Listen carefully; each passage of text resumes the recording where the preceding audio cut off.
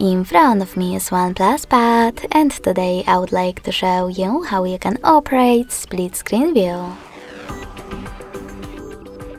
Begin by opening one of your apps that you wish to use in this view. I will go with Chrome. Now you need to access it in the background.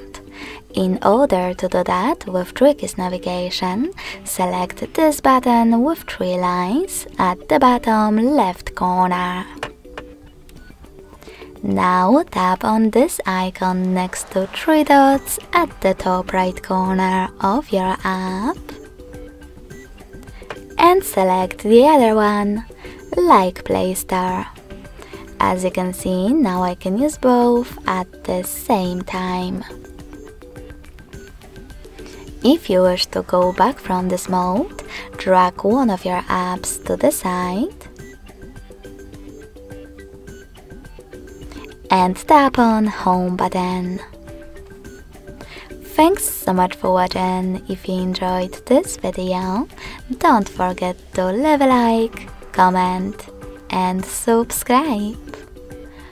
Bye!